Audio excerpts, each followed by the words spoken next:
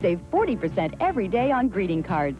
Drug Castle, your deep, deep discount drugstore.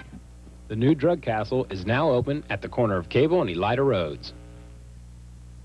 Good evening, everybody. This is the first big weekend for high school basketball, and what a night tonight. We begin in Delphos, St. John's, and St. Henry, and this one, as expected, down to the wire. Blue Jays won 62-60. Jeff Blanzy with highlights. Second straight sellout at St. John's this evening at a great Midwest Athletic Conference game. St. Henry, the preseason favorite, in red here. Scott Hardings for the Redskins, 37-35 St. Henry at the half.